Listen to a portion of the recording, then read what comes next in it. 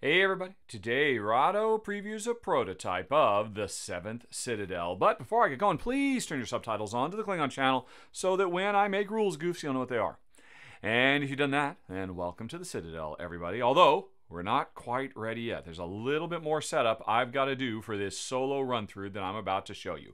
I've already chosen my character. It's Arthun, who is a little street urchin who is nimble, quick on their feet, not necessarily the most well-trained in combat, but Arthun starts with this deck of character cards. Watchful, Second Wind, Intuition, Specialty, Thoughts, Determination, Resourceful, Lucky, etc. Now, whichever of the characters you choose when you're going to start your adventure, you get this same deck of cards. But they are subtly different because this is a quick thinking, fast, young street urchin character. I've got her version of Watchful. But if I were, say, Kasich here, who, by the way, could be a male or female Kasich, your choice. The game works very hard at that sort of stuff. This is an ex-soldier, and if you look at Kasich's deck, and you compare Kasich's Watchful, they are largely the same, but there are some subtle differences. Specifically, the soldier can basically block up to 2 damage in combat, whereas the street urchin can only block 1, but can work their way up to blocking 3 if they train. So they start off weaker at being watchful, but become even better and faster. Or another one would be, say, drop your guard. A soldier never drops their guard. So, the Kasich version, you could drop your guard, but you're going to lose a life point unless you got a high proficiency level. So, maybe you don't necessarily want to drop your guard. But a street urchin, they're used to dropping their guard. And when they do it, they get the main chaining benefit, and they actually ignore damage. So, she's actually better at, playing fast and loose, dropping her guard. And all of the different characters you can choose have, again, the same basic cards, but subtle tweaks and differences that reveal who they are, where they came from, and how they go about stuff. But this is not my entire deck for little Arthun. I have to choose an additional set of 5 skill cards taken from here. And the interesting thing is, when I'm creating Arthun as a character, I can pick any 5 I want. I can mix and match different types of skills and attributes, or I could focus. The rulebook actually comes with suggestions for Arthun. Ideally, would have, I picked them here on the top, stunt, lockpicking, accurate shot, sneaky strike, and stealth, because she'd be a little thievy type character. I could totally go with the standard, or I could say to heck with that. How about we give her arcane knowledge, abnegation, force fields, blood pact, and energy drain? Yeah, she's a tough, scrappy street urchin who knows magic. Or I could mix and match some of these and some of these. Or I could get out the leadership, authority, relentless assault, meticulous, watch out, reinforcement, or the really strong strength attacky ones, which normally would go to the soldier. Weak points, restore, parade, vigorous, the art of war. So you can make, even though if you play this character several times over, you can make him or her very, very different from game to game. What the heck? I hadn't thought I was going to do this. I'm going to go crazy. I'm just going to grab a bunch of random cards. Who knows what she learned on the mean streets of wherever she grew up. I'm just going to take that one. I might regret this later. Because, of course, the rulebook recommended those 5 because they have nice synergy and stuff like that. But that's not Arthun.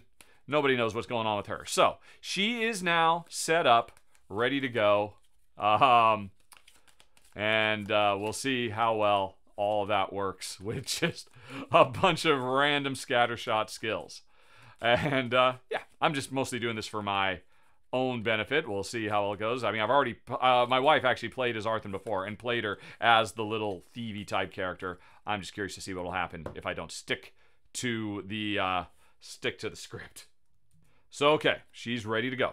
Now, we have to set the stage.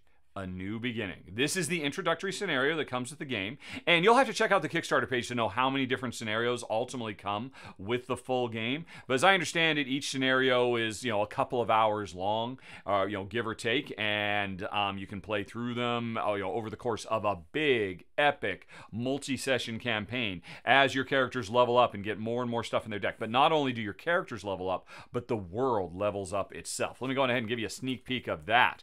Your party party has your fellowship of players, although you can be playing solo with just one character, has all these different high-level stats that they will develop over the course of multiple adventures. And not only that, there's a map of the world here that we will eventually start finding new and interesting secrets that we can go seek out and again explore over many, many, many adventures. And not only that, we have our Web of Destiny, which is another way, in addition to just putting more cards in our deck, that we level up in addition to, the different stats like defense, production, knowledge, and influence. And not only that, if we take this whole thing and flip it over, we've got all of these different buildings. Buildings, what does that have to do? Well, one of the big elements of this game is, as you play through chapter upon chapter, scenario after scenario, not only do you level up, but you level up the world. And more people in this world will come to you and help you build a society. And you will make high-level decisions about how that society advances over time. Now, I'm not going to get into any of that because you'll have to play for many hours before that stuff starts happening. I am just going to give you a little sneak peek at this new beginning, which is the introductory scenario. This is really kind of a tutorial.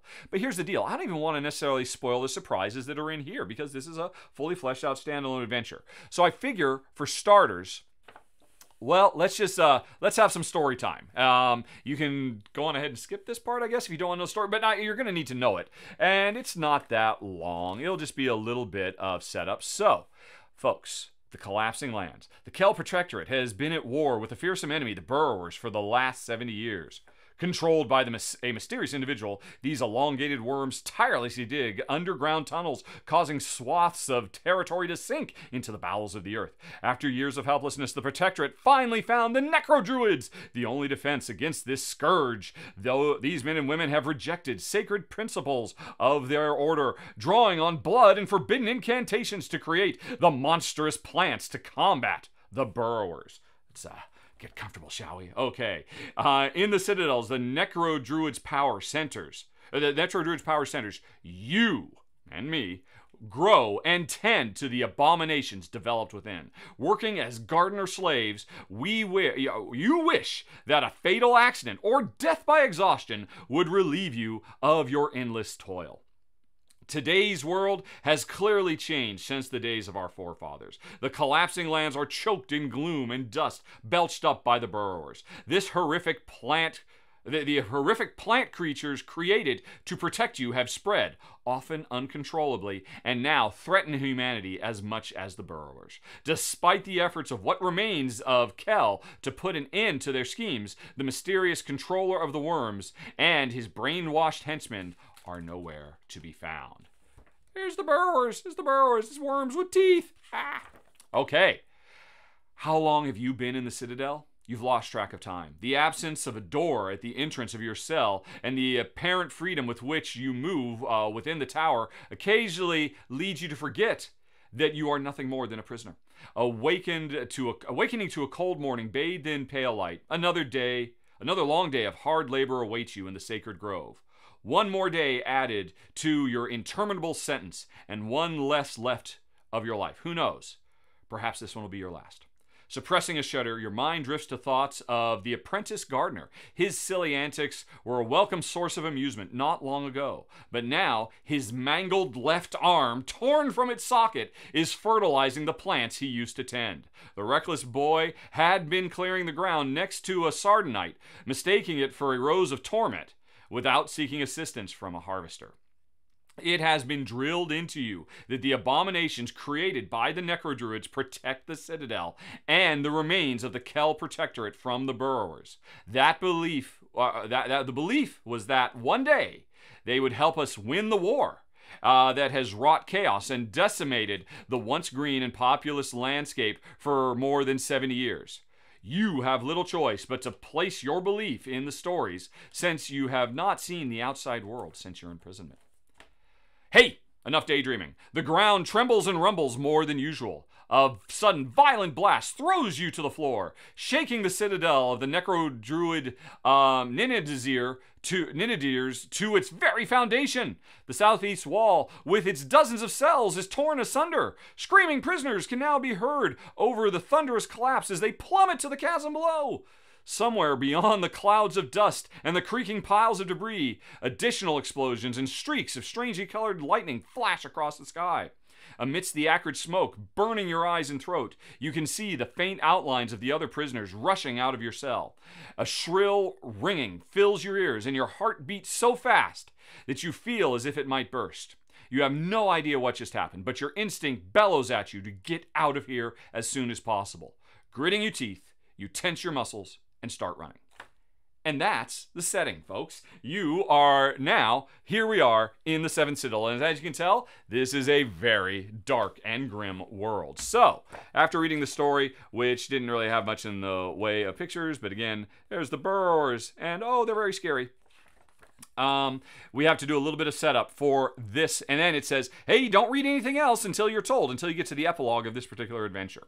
So, we get our Citadel leaflet, like I gave you the little tour. We divide 30 hit points amongst all the players. Now, I'm playing solo, so I get all 30. If I were playing with another player, I'd get 15 and they'd get 15. So we split up, but little Arthur is on her own today. Each player draws 2 cards from their action deck. I'm just going ahead and shuffle it up a little bit more. Hopefully get those crazy special cards spread out. 1, 2. So that's my starting hand. Hand size is 4 under normal circumstances. And take card 14. Read the text on the back, and then put it into play to begin forming the board. Place each character's figure on that card. Special rules. Normally, you can save your progress. And if you want to know more about that, go check out my run-through of the original 7th continent. This uses a lot of the same core systems, but I'll be showing you how it works, but I can't show you how to save your game because you don't save your game in this. But if you want to see how that works, go check out my 7th continent. Alrighty. May Lady Luck be on your side. We got to get out card 14. That's where we start. And as you can see, these are all the cards that have to do with a new beginning. Now, if this game is anything like 7th Continent, which if I recall correctly, came with like over 1,000 cards, there's going to be a ton more. But these are all the different things we might experience during this adventure. What was it? It was 14, I think. There's 15. Here's number 14. Okay. Alrighty. Our cell measures barely 15 feet across. The other prisoners are shoving each other to get out before the upper floor collapses into our cell. On the other side, the room opens into a void in the chaos of the garden below, a definitive final exit for our fellow inmates who have been pushed to the brink by exhaustion and despair. So, yay? Okay. Here's where we find ourselves. In our cell, there's the chasm down to the chaos below in the garden. Here is a little door that we can follow. Here's some other stuff over here. And as you can see, there are 3 different things we can interact with. And thus begins our adventure. Now, I've got, what do I got in my hand? I've got some thoughts, and I've got some abnegation. I've got a magic spell I can cast. Okay. Which, I can use this anytime I want to discard 4 cards to generate any special effect I need to do better in a skill check. It's like I can cast a spell that can give me whatever I want, but I have to discard 4 cards from my deck. And I don't want to do that because when this deck gets emptied out, I have to lose 5 hit points, and then I can shuffle it, reset it back up. The faster I go through my cards, the quicker I am gonna die. And if I die, it's all over. I lose all my progress and have to go back to my last save point. All right, so I've got this spell that'll hurt, but it'll give me any results I need, and I've also got some thoughts about what's going on, which is something that I can use to basically claim another card when I'm doing skill checks. Alrighty, so I could have thoughts about what's going on. I can cast a spell because, hey, I'm magical. Alrighty. And I now have a decision. What am I going to do? Am I just going to rush right out the door like everybody else? Am I going to look down over into the chaos below? You can see that's a little look icon. This map is kind of an investigate icon.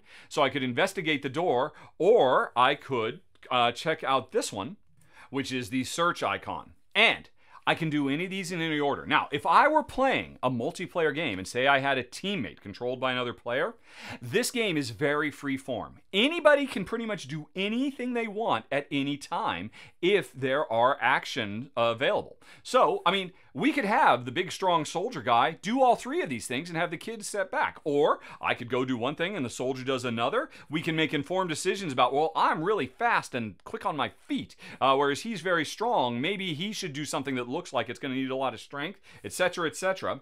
But since I'm playing solo, all three of these actions are up for me to do. And now here's the tricky thing, folks. I do not want to spoil this. In case you're ever going to get 7th Citadel, you might want to be surprised by what happens if you look over the chasm or if you try to search through this rubble. So, what am I going to do? What am I going to do? Tell you what, I'm actually going to say, hey, let's look over the chasm, but I'm not actually going to interact with that card. I'm just going to show you what it would be. You can read it if you want by pausing the screen, and if you don't, just close your eyes. So, what does this mean? Well, for all three of these actions, they all have the same basic stats, and all actions work the same basic way. It shows you how many cards from your deck, which means you're getting closer to dying the more you go through your cards, you have to draw, and how many successes you have to find on those cards. If you look, say, at this thoughts card that I drew, I might have drawn this from my deck. If I drew this, it would give me 1/2 a success. That's not good enough. I need a full star to get a success. Now, the thing is, these three actions, because this is a tutorial, they don't require any successes. They don't require I draw any cards. So I can just say, I'm going to do it. I'm going to go look over the chasm. I'm going to go search this rubble over here. I'm going to go investigate the door. I can just do whichever one of these I want. And so I'm going to say, if you want to look over the cavern, then be prepared to look at card 12. And read that, pause if you want. And folks, if you don't want to see what this is, look away now. And that's what you can see. Go ahead and read and pause if you want. And folks, you can look again. Card 12 has not been spoiled in case you wanted to keep some of the mystery alive. Me, I'm going to role play a character who, like all the other prisoners, wants to get the heck out of here as fast as possible. So she's just going to go on ahead and go check out the door. I am going to show you what happens with the door. But in case, before we rushed out, who knows, maybe we want to search through this stuff up here. Once again, folks, it says go on ahead and check out card number 10. And now this is an interesting thing. You will notice there are 2 card number 10s. There's a green one and a gold one. If ever you are told to go look at a card, like in this case, I did a check to see if we could search. It required us drawing no cards. It required us losing no successes, so we're going to succeed. If there are ever multiple green cards of the same number, you pick one randomly. You never know exactly what you'll get when you go searching through that closet or whatever. If there's a gold one, that means you can't look at this one unless all the green ones have been gone. And so what that means is there's probably multiple stages to whatever this is. I'll have to deal with this, and if I successfully deal with it, I'll find out what happens on the gold card. So that's a really common conceit you'll see. Now, again, if you don't want to know what this is, just look away from your screen, and everybody else pause and read that story, because I'm not going to spoil it for anybody else. And if you unpause now, go on ahead and check out, here's what we found. And as you can see, this requires a skill test. You have to draw a certain number of cards, and I am not going to do this because, again, that would be a big spoiler. It means we'd find out what this card is. Everybody, you can look again. Anybody who didn't want the spoiler because they actually want to, but I got to show you the game. So, okay.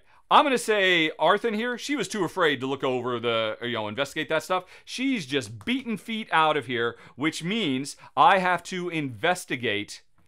I have to spend, I don't draw any cards because it doesn't, I could draw cards. I could draw 15 cards if I wanted, but since I need no successes, there's no reason to do that. So I'm going to draw no cards. I needed no successes. I get card 15 from the deck. Let's find that. Dippity dippity, dippity doo, da da da da da. If I can find it, I can count 12, 13, 15. By the way, you'll notice there's no 14. That is because I am playing with the prototype today, and so not surprisingly, I don't have access to everything. This is just like a little semi-guided tour. But anyway, card 15. And oh, you'll notice this is a 2-stepper as well. So folks, here we get into spoiler territory. Dozens of prisoners run past your cell. You're about to charge after them when a terrible crash deafens you. Tons of stone have dropped into the corridor, filling the space with thick, billowing dust.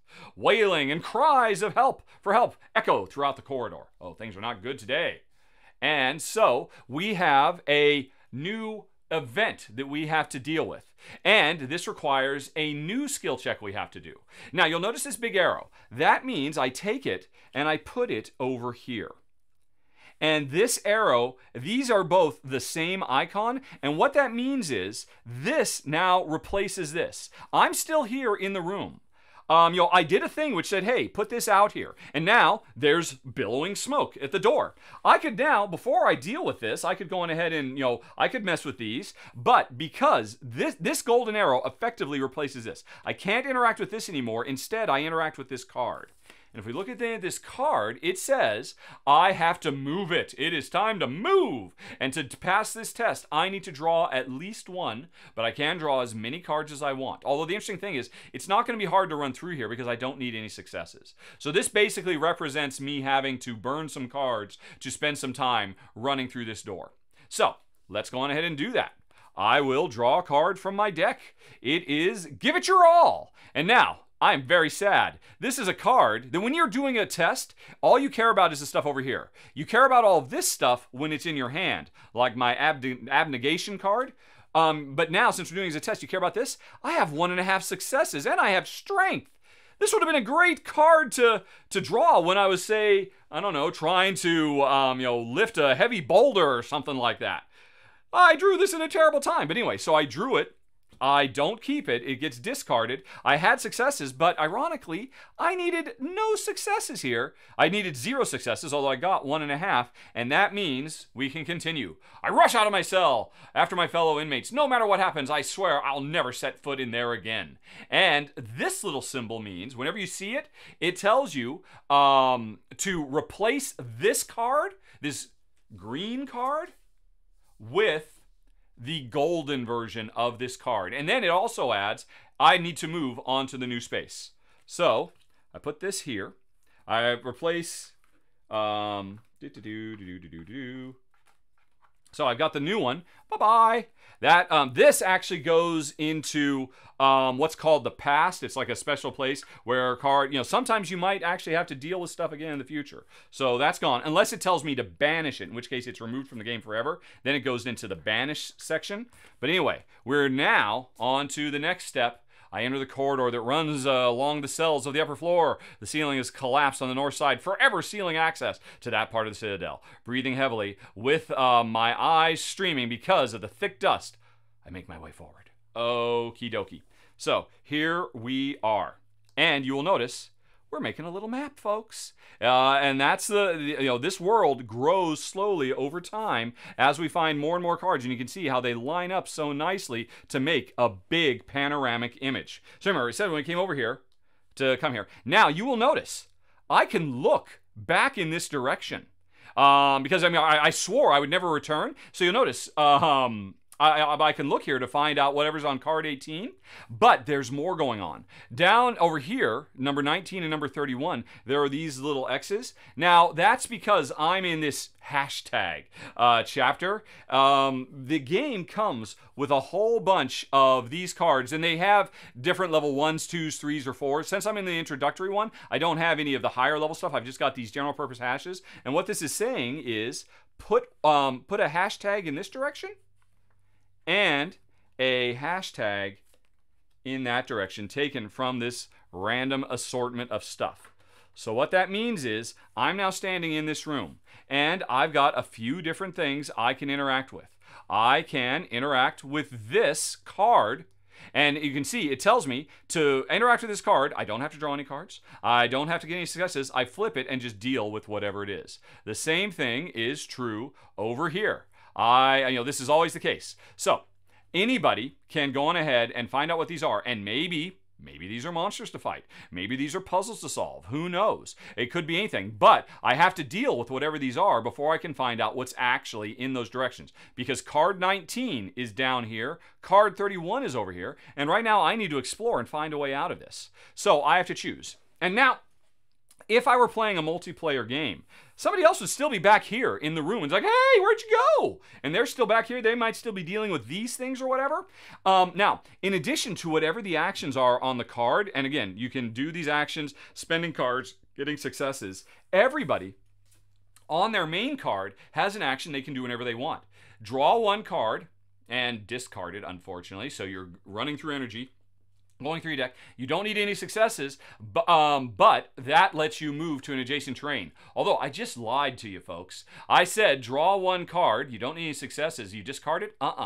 Because of this symbol. Whenever you do a test and it has this little symbol, that's telling you of all the cards you drew, you get to keep one and add it to your hand.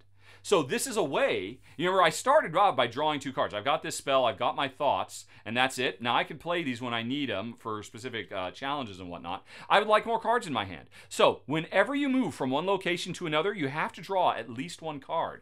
But instead of discarding it, like what happened when I ran out of this room so crazily, now when I move around, the cards I draw to spend energy go into my hand so I can do more stuff. Now, for 7th Continent fans, this is a bit of a change that you don't automatically keep a card by default. You only keep a card when you're doing tests when it tells you can. But you're always keeping cards when you move around. Although, remember, my hand size is 4, so that's something to bear in mind as well. So, anyway, if there were another player, they'd be stuck back here. They could use their move, and by coming out here to join me, they would have drawn a card so they'd have more options down the road. Or they could have stayed here. We can split up. We can stay together. But if we are together, we can pool our resources and try to deal with problems together. But I'm playing solo today. So which way should I go? Do I run on over this way or this way? Now, like I said, these are all random cards, so you never know what you're going to get. I don't mind spoiling these so much because they're not really stories. They're just things you'll run into. So let's say we check out what's over here to the west. So I don't have to draw any cards. I don't need successes to flip it. I flip it. Damnation! The dark marrow stands right in the middle of the passageway. It spat its deadly seeds all over the place. If I value my feet, I should avoid stepping on even one of them. So, this is a temporary event. Once I've dealt with it, it'll go into the past. It'll be gone, so I won't run into this again. So, and this is interesting. This game, like 7th Continent before it, includes little, what do you call them? Kind of like escape room puzzles. This one is... count how many seeds are lying on the ground and take the corresponding numbered card. If I get the wrong card, I stepped on a seed and it explodes, and I'll have to take a status card, which is probably not a good card that I won't be happy about. So, now I could do this, but I'm not going to spoil this for you folks. But you can count how many seeds there are, and if you count 25, then take card 25. If card 25 has that little symbol on it, it means you got it right, and if not, kerblooey, it blows up. So this is right, and this is something I have to deal with right now. Alrighty.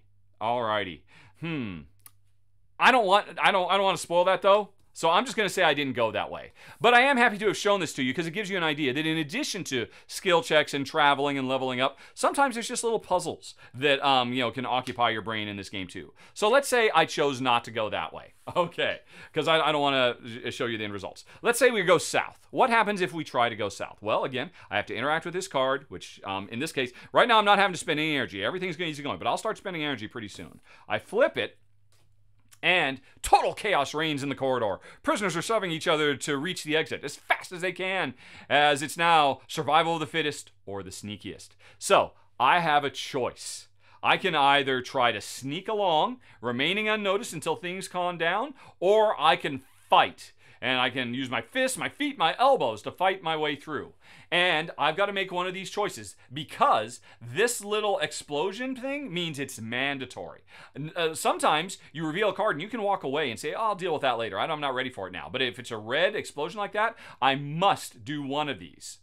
And the rewards are, if I sneak successfully, I'll remain unnoticed, and I'll get to, one of the cards I drew to pass the test, I'll get to add to my hand, so I've got more hand size.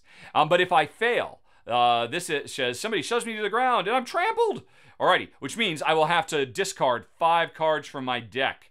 for each involved character. Yikes. And I have to discard cards that are cumbersome. So if I was carrying something that was cumbersome, which I'm not carrying anything at the moment, I'd lose it in getting trampled. So this is dangerous. But instead, I could say I'm going to fight. And I need 3 successes as opposed to 1.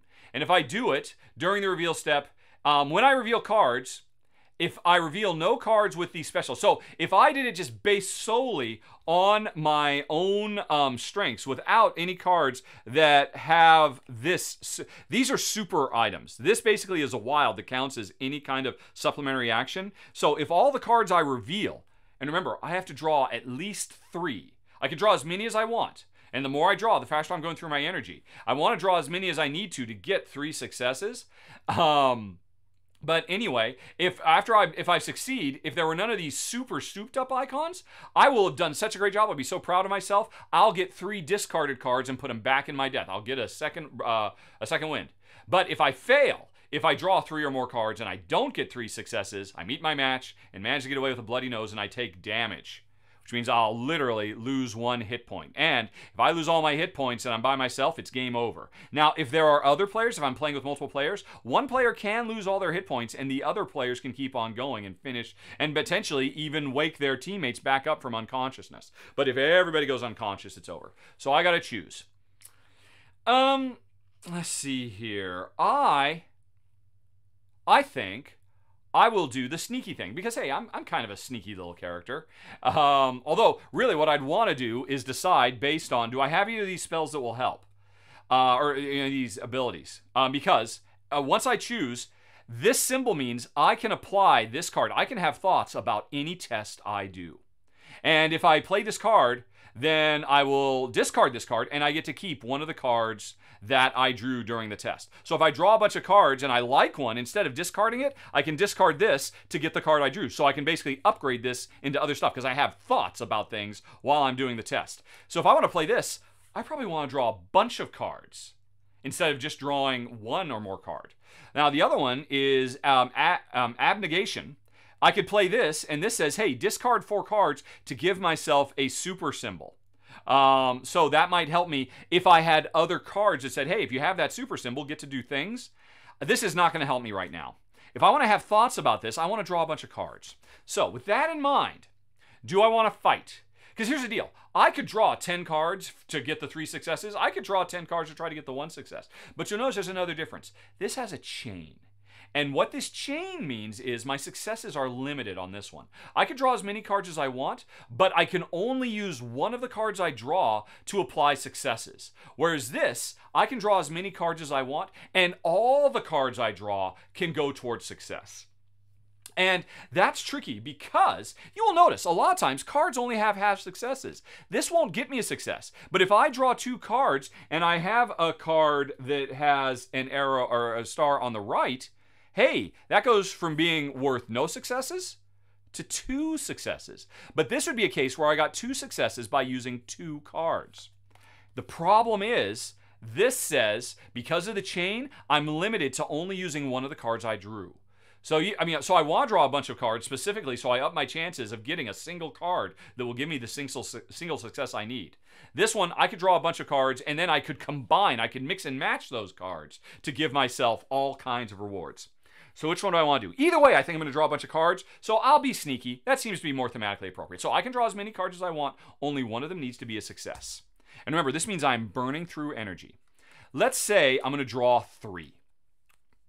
I could draw 2, but then I'm limiting my chance. I don't want, because if I fail, remember, I'm going to get crushed. I'm going to lose 5 cards, so I'm going to be a little bit more cautious and draw 3. Now, you can draw as many as you want. And, by the way, again, if I were here with someone else and I declared to everybody, I'm doing this thing, then the other players have the opportunity to say, well, you know what? I'm going to join. And they could choose to help out. Now, if they're coming along and helping me, like good old Kasich over here, if he wanted to join me in this sneaking around, they don't draw cards like I do, but if Kasich had cards in his hand that he wanted to play to give me supplemental bonuses and whatnot to help me succeed, he could do that. And the nice thing is he does it after I draw my cards. So if I draw and fail, I could still, maybe Kasich could save the day. But here's the problem. For Kasich to use cards, he has to bury cards. Every time somebody who is assisting you in a multiplayer game wants to help, for every card they play, they have to take a card from their deck and block it, which means it's gone until you find a way to get it back. So this is a way that players can help each other, but at a very big cost to themselves. Now again, I'm playing solo, so none of that matters, but I just wanted to kind of explain how that works. I'm going to try to be sneaky. I am drawing 3 cards to be on the safe side. And here we go. Let's see what I got. Okay, I overpaid. Well, no, I didn't. Here's the deal. If I had just drawn this card, I had the success. I actually have 2 total successes. Plus, I've got 2 flags and a stealthy cloak. Now, these don't matter. Although, if I had a card that said, hey, if you get a stealthy cloak while doing a thing, play this card and do whatever. But my cards don't really benefit from that stuff. So I got all these cards. I have more than enough successes. I have 2. But remember, even though I have 2 successes here, the test says I can only use one of the cards. So this card would not have saved me. This card would not have saved me. If I'd drawn 2 cards and gotten only these, hey, they're a success, but this says I can only apply one of them, so I would have failed. So it's a good thing I drew this one. This was a success I needed. And because I've remained unnoticed until things have calmed down, I get to take one of these cards and add it to my hand. Resourceful, Authority, or dropping my guard, which I talked about before, which will help in a fight. Resourceful, Resourceful gives me more flexibility about these chains. Because remember, this test, because I was chained, I was limited to only 1 card applying to my success. But being resourceful would let me apply 1 or maybe even 2 cards I drew to my success, because I could more easily overcome it. That would be a very nice card to have in the future. And since it says, when I succeed, I get to keep 1, I'm going to add resourceful to my hand. Now, these other cards are about to get discarded. However, I have thoughts. If I play this, because this card isn't doing anything for me, I could discard it to add Authority or drop my guard. So I could be ready for a fight, or what's this one? When I apply the following effects during another player's action, I do not have to block. All right, so this one's not as useful since I'm playing solo. There are no other players. I don't think I want to keep that one. But this would be really great if I was helping someone else. So I'm going to keep drop my guard. This is going to help me stay out of trouble in a fight. And so now I've got 3 of my maximum hand size of 4 because I had a thought while sneaking through all the chaos. All right. And now, the other thing, this card mentions up here, this little symbol means after I've dealt with this card, one way or the other, whatever success or failure on either of these options, I now replace this card with what's supposed to be there. So now I go and find card number 19, and this card goes in the past. Bye-bye. Might see you again some point in the future, which has to do with the save system. All right, but anyway, I need card 19. All righty, the story continues, folks. I make my way down the corridor, leaning against the walls to avoid collapsing with each new tremor. It is as if I know every slab, having walked these halls for too many years. At dawn to the garden, and at nightfall exhausted back to my cell. Strangely, I feel a mix of worry and relief as I walk through this familiar setting. By the end of the day, there will likely be nothing left of this place. All right. Hopefully I make it out. So, we now see the corridor continues. All righty. Here we are. And what do we got going on? Well, I could investigate over here. It wouldn't cost me anything. No failures. We find out. Or, again, I have another thing blocking my way going down south. All right. So, because there's one of these, I got to put another one of these cards out here. There we go. I have no idea what that is.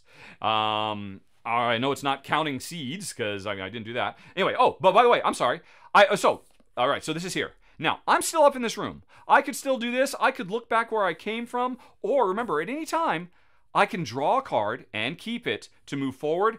I'm just going to move forward. All righty. I drew a card, and I'm going to keep my Jack of all trades, which again is one that will generate, it generates 1. If I draw this as a test, I get one of the super symbols, but if I play this during a test, because it's in my hand, I get the super symbol, which, although none of my cards really use that, Maybe because I didn't actually make a very well-balanced deck. Who knows? Anyway, though. So now I'm down here. Am I going to investigate over here? I'm not going to, but if you don't mind spoilers, I'll show you what card 36 would be. And again, pause if you want and read that, and look away if you don't want to know. And then, here's what you found. Okay. And again, pause and read that if you want to. And if you don't, fine, we're putting it back. Folks, you can look again. Although here's one thing I'll show you. There's two 36s. It could have been either of these things. So folks who watched the video and paused and saw what was over here, the next time you play, it might be something different over there. You can never be sure because, you know, it's different things. But anyway, I'm not going over there. I'm not investigating that right now. I'm just, you know, I'm just trying to get the heck out of here. No time for dilly-dally. All right, so I am going to, again, I don't have to draw anything. I don't need any successes. Let's flip this and see what we found. Where's Walda? I run into a prisoner crawling around making strange little squeals. Poor man. It was the lockup. It must have made him lose his mind. Or perhaps he took a rock to his head. I ask him, why is he not running away to safety? And he explains quite lucidly that his best friend, Walda, a mouse with an ashy coat, got scared and ran off. He begs me to help him find her. And when I read the epilogue, which is to say, once we finish this entire adventure, banish this card. So this, you know, this is an important moment. And once again, I've got a choice. I could help him look around.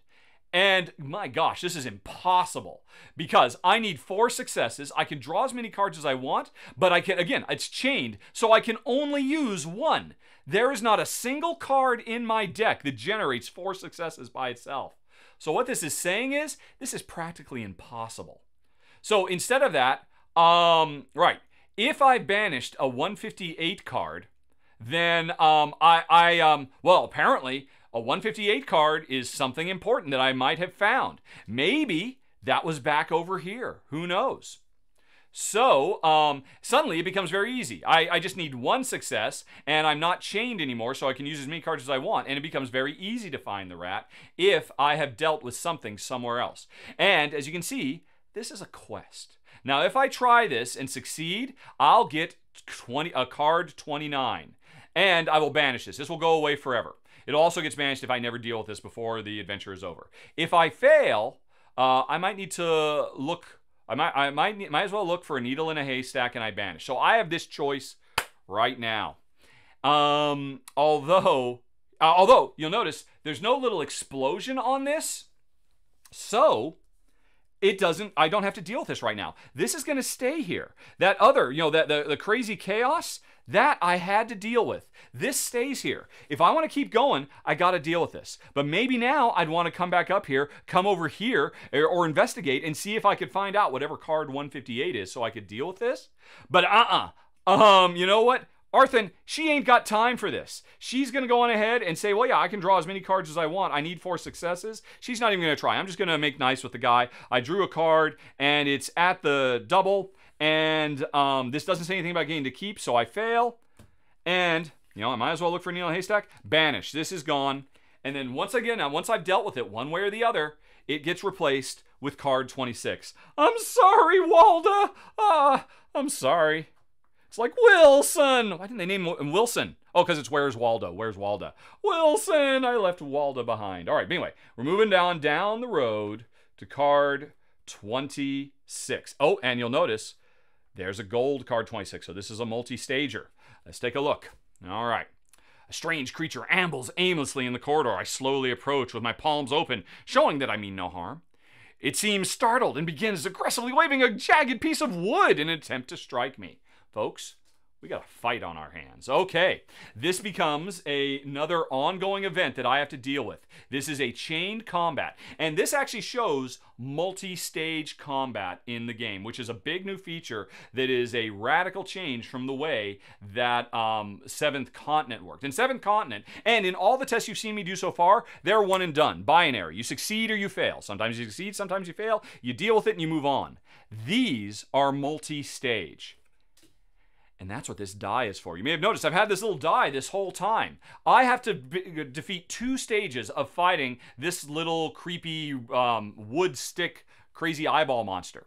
And I use this die to keep track of my success. The first stage of the fight, I need to get 3 successes. So I put this little 3 here.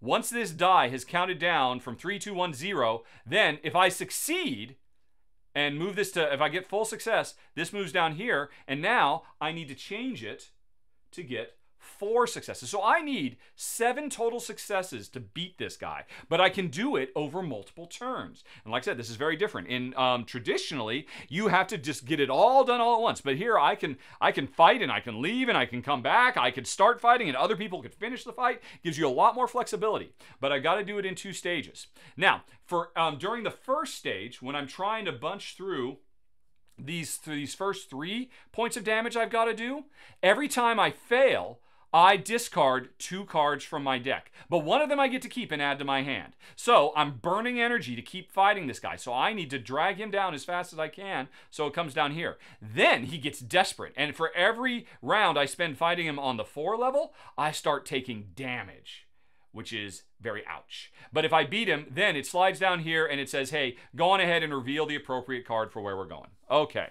so, and that's kind of scary. If I was traveling with somebody else, the fighter might step up and say, take it easy, little kid. I got this. And because maybe that player has some really good combat cards in their hand, and maybe I say, oh, but I've got a good one too. I'll help you. And if I were helping, then again, I'd have to start blocking cards to be able to help, so I could play cards from my hand or equipment that I'm carrying around with me. But as it is, I am on my own. And another thing, by the way, folks, this is another chain. So I've got to do 3, I have to get 3 successes, but no matter how many cards I draw when I make the attempt, again, only one of them can give me the success I need. So if I draw 3 cards and I have 3 successes, only one of the cards, hopefully one of those cards gives me a success. So you can see why this is going to take several rounds of combat for me to be able to get through it. Unless, for example, I had some cards that would help out. Let's see, this one just gives me another wild. This one, dropping my guard will help in this fight, because since I am actually doing a combat check, you can see there's the combat token, that means I could play this to supplement my attempts, and this chain means 2 of the cards that I draw can apply successes. And also, I will get to ignore any damage. Now here's the deal. I think I'd rather ignore the damage when he's doing damage to me later. But I could use it right now to get through the first stage quicker. But either way, once I use the card, it's gone. So that's something I've got to bear in mind. Do any of my other cards help me right now? Let's see. So I've got 2 cards that basically give me this wild, and no cards with the Jack of all trades and the abnegation. And none of these cards want me to produce these symbols. Because sometimes the cards will say, hey, if you can produce a cloak in a fight, then play this, and it's a backstab, and you get 3 successes. That kind of stuff. So I don't really have a good hand to fight right now. It might make sense for me to come back, even if for no other reason, because every time I walk, remember, I spend energy, but I add this card to my hand. Although now I'll have to start discarding cards. And maybe I'll find a good attack card that will help me fight him. Now, me, again, I ain't got time for that, so we're just going to go for it. And how many cards do I draw?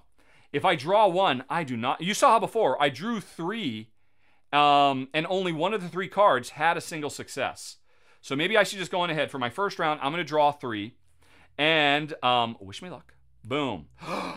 Hey, folks, you saw me shuffle. I just got lucky. Everybody has 1 lucky card in their deck, which provides 2 successes. So I also got the Art of War.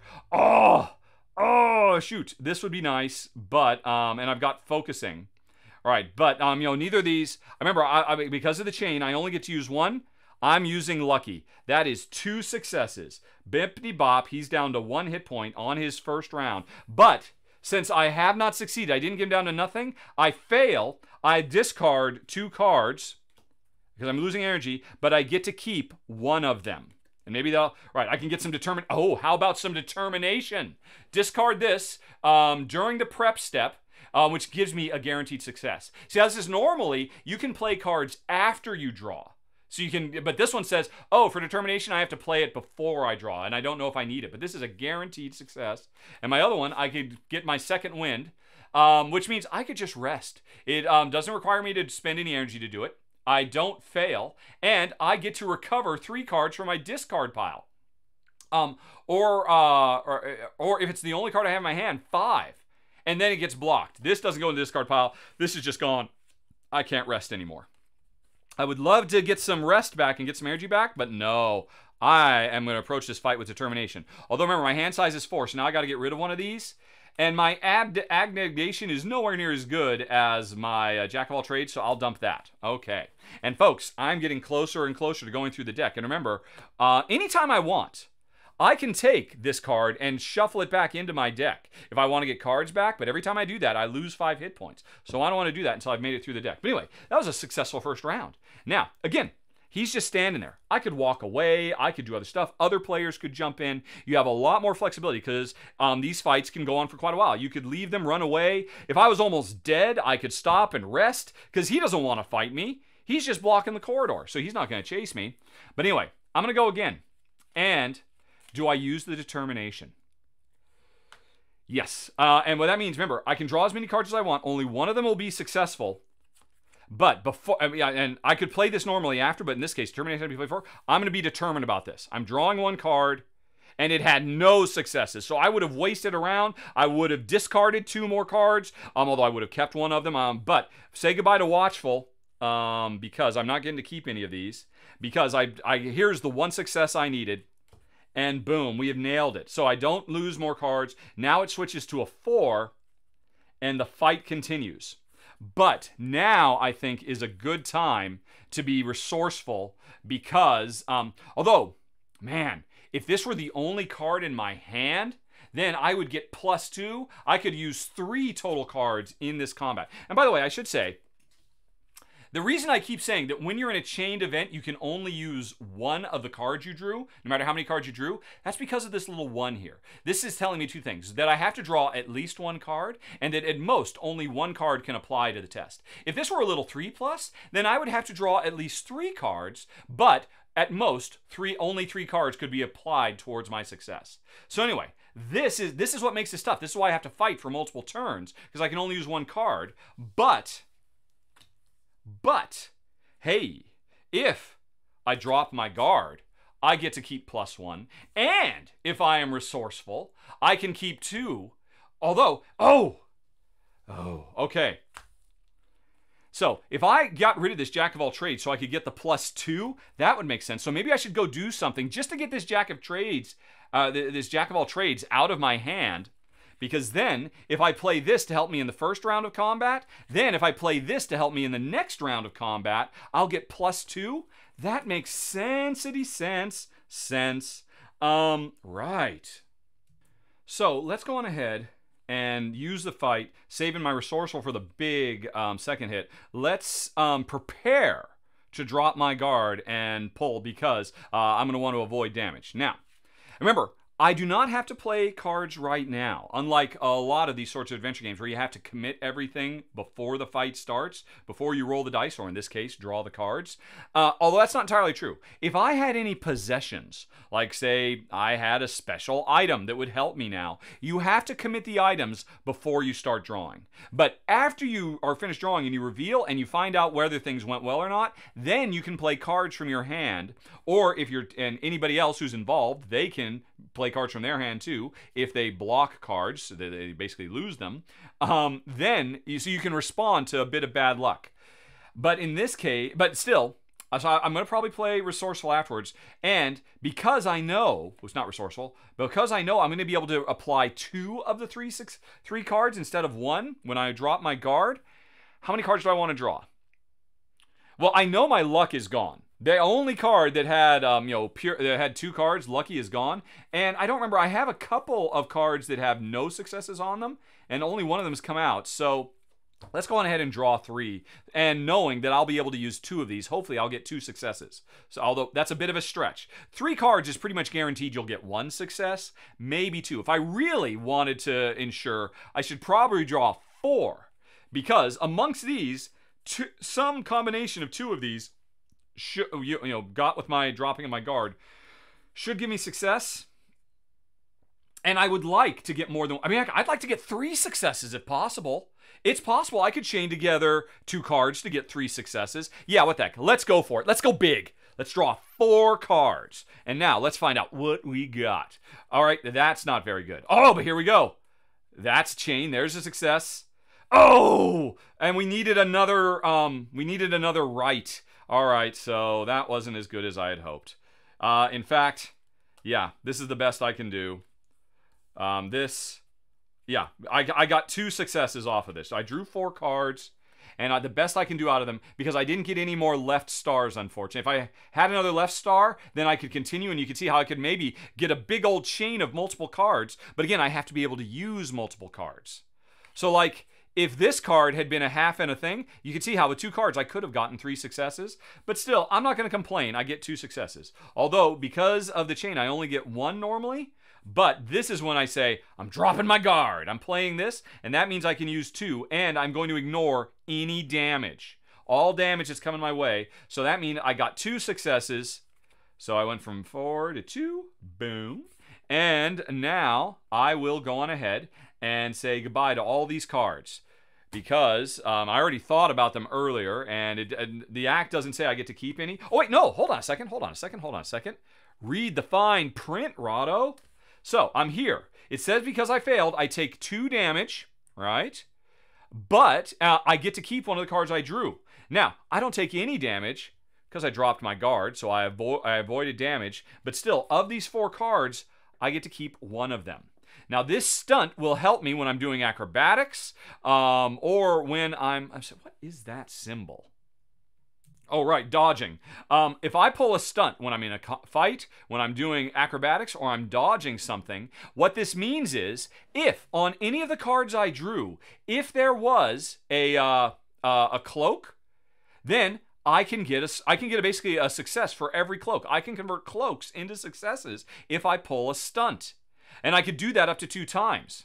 Or I could use them to avoid damage. But then this is gone. So this is very nice to have if I draw cloaks.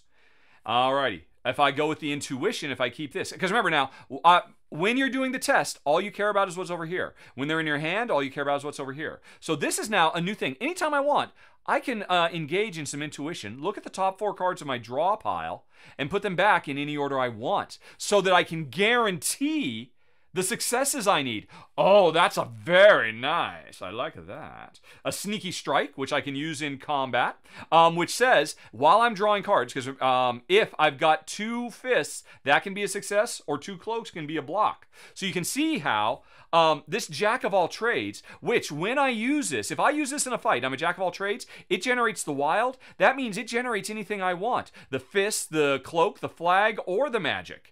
So that could help me play these other cards to successful effect. So suddenly my jack of all trades is useful. Oh, and now I can also have some foresight.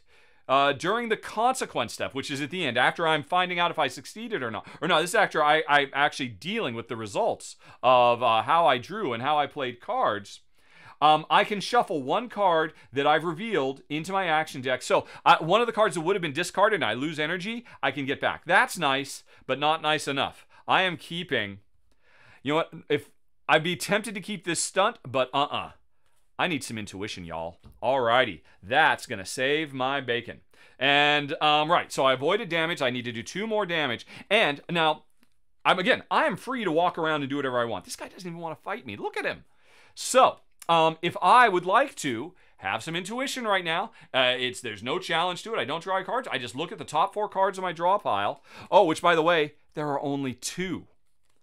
But that means I can rearrange them to guaranteed win this last fight. So, before I play my intuition, I am going to recover, which means I lose 5 hit points. I'm going to take all these cards, shuffle them back. Dee-da-doo-dee-dee-dee. So I'm doing this, and now, as an action, I'm going to have some intuition. I draw 4. 1, 2, 3, 4. And, oh yeah. Okay, yeah, this is what I want. I want these 2 cards, because these 2 cards in combination will give me the 2 successes I need to finish this thing off. This would give me none, and this would give me 1. So, Right. So I put them back wherever I want. I'll put them down like this. I'll put these down like this. I know if I draw 2 cards and I can use those 2 cards, I will win this fight because I just had some intuition. Alrighty. I'm back, beastie. Did you miss me? I'm going to draw 2 cards. 1, 2. And I know, hey, that's success. But remember, I can only use 1 card at a time. Except I'm so resourceful that I get to use 1 extra card in the chain that I drew. And that meant both these were done, and boomity boom, he is toast. And my reward is I now get to find out what's in card 26. Okay, 26. Here we go. And 26 is another card that has multiple... right. Oh, no. Card 6. This is 26. He was the green 26. We were always going to fight him. After beating him, I go and I get the yellow, and... Oh, in the dim light of the corridor, I inch my way forward using the cracks and gaps created by the succession of tremors. I walk past the half-open door on the west side and cannot suppress a shudder of fear. The room beyond it is the chamber of questions, and anyone entering it has always confessed their secrets, even if they have none to hide. Enraged howls ring out from the cell across the way. All right. And the adventure continues. And we have to put a new little whoozy-majig down here. And we can see we need to put a little whoozy-majig over here. And the adventure is getting bigger, folks, as we try to escape the 7th Citadel. And so, or at least I'm assuming it's the 7th Citadel. I haven't played that far. So, now I'm down to 1 card in my hand. I'll go ahead and walk. Because remember, every time I walk, I get to draw and keep a card, which is I am now watchful, which means I can use anything to avoid damage. So this is pretty handy. Alrighty. And I've got to make a decision. I could, let's look at it a bit closer. I could listen to the screams and the agony over here, or I could try to go through this door, or I could just keep on heading south. What am I going to do? What am I going to do? I'm not quite sure, folks, but what I am going to do is stop right there. I am not going to reveal. I don't want to spoil anything more. But there is one more big thing. One big thing that I haven't shown you yet. I don't want to show you where it is. I don't want to spoil any of the story if I don't have to. But, folks, in addition to having all these scenario booklets that will introduce and walk you through the story and set things up for you, there's a book of dialogue that comes with this game. Unlike 7th Continent, where we were exploring the world, and it was pretty much a barren, empty world just full of beasties and bears. Yeah. Oh. Yeah, I'm sorry, just having some flashbacks to my 7th encounter, going out hunting and running across bears. In this game, we can actually run across people and have conversations. And suffice to say, somewhere in this dungeon that we are trying to escape, there is somebody waiting to talk. And so I've already pulled his card out ahead of time. Maybe he's further south, maybe he was back here, maybe he was one of these things over here, who knows. But I just want to give you an idea because interacting with people is a big part of the game now. So, again, if you want no spoilers, close your eyes, but some point we will find this fine young fellow, and you can read it, pause and read what his situation is. But the important thing is you'll see, as long as he's on the table, there's a new interaction. It says, hey, I don't have to draw any cards. I won't have to get failed successes. I can choose to interact with him. And if I talk to him, I read entry 8 in the book of dialogue. And so, folks, you can look again. I've made the card go away. But let's say you found this guy, and you decided to walk up and talk to him. You go into the book of dialogues, which, not surprisingly, has all kinds of dialogue and often, very often, choices. And the interesting thing is, these choices are usually permanent. You make a choice, you have to live with it. This is not the kind of game where you get to go back, oh, let's see what he says if we ask him the other question. Conversations in here are meaningful and often scary because you don't want to make the wrong thing. Now, in the case of the guy we want to talk to, it said, read entry 8. And I'm going to do that, but for folks who don't want anything spoiled, at this point, it's all spoilers for what that guy has to say. So if you'd like to, right now, you can go on ahead and hit that eye up in the top right corner of the screen and go to Final Thoughts and hear what Jen and I thought of the 7th Citadel. In 5, 4, 3, 2, 1. But if you didn't, then it's story time. All right, it was entry 8.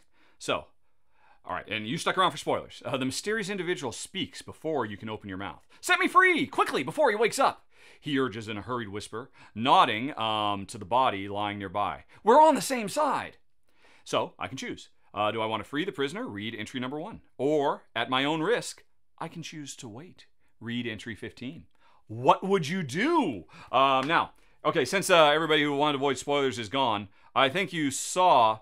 All right, you saw how he was a mysterious... Oh, I didn't show you the other side. Here's the other side. His head twists in the stocks. We have spent enough time with the other inmates to know that this individual is not from the Citadel, a mysterious outsider. His face still bears the marks of recent interrogation. He stares scornfully, eyes shining with a dark malevolence. Is that a sly smile forming in the corners of his blood-stained mouth? And, of course, then you saw... Yep, is that... So do you want to let this guy out? Is that what you would do? Is that what you would do? Well, let me tell you, that's not what I would do. I don't know if I trust this guy. He's an outsider. He's not one of us. At my own risk, it says. At my own risk, I'll choose to wait, which means we read number 15. Alrighty. The man stares at me for several moments. Something has changed in his eyes as he replies to me. Very well, very well. Fair is fair. What do you want from me? Right. Let's see. I ask him who he is and what is he doing here. This is an unfortunate misunderstanding. I was delivering a new group of gardeners to the Citadel when they served me up to that rough brute snoozing over there. So what do you say, friends? This guy's a slave catcher. He's the one who brings people into bondage. Right, so again, I can free him, which means read entry number 1, same as before, or at my own risk, I can choose to wait. And now, folks, I know what you're thinking. You want to wait, don't you? You let this guy out? No way. But again, it says, at my own risk. So let's go ahead and read number 6. Listen, we don't have all day. If the Citadel's crumbling, that means the offensive launched by the Necrodruids has failed and the Controller has found a way past their defenses to finish them off once and for all. Your masters and protectors are dead and the war is lost, he sneers. Even if you survive this place, you won't last 2 days without the protection of the Necrodruids, unless you help me out of here, of course. I could be a very powerful ally and perhaps even plead your case to the purveyors. We are everywhere and we have many friends. A crackling sound in the ceiling startles me. There's no time to lose. So, because we've waited this long, it says right here, add 2 knowledge to the fellowship page of the Citadel. We now have more knowledge. We have learned of some mysterious group called the purveyors. And obviously, that's going to come in handy later. Alrighty. If I choose to free the prisoner, read entry 4. It used to be read entry 1, but now it's read entry 4, so things have changed. Or, at my own risk, I can continue to wait. And, folks, I am going to stop right there because I do not want to spoil what happens next. But I just want to give a little bit of a taste, of how conversations work in 7th Citadel. And now, as before, you can hit that eye in the top right corner screen or follow the show notes to go to final thoughts in a 5, a 4, a 3, a 2, a 1.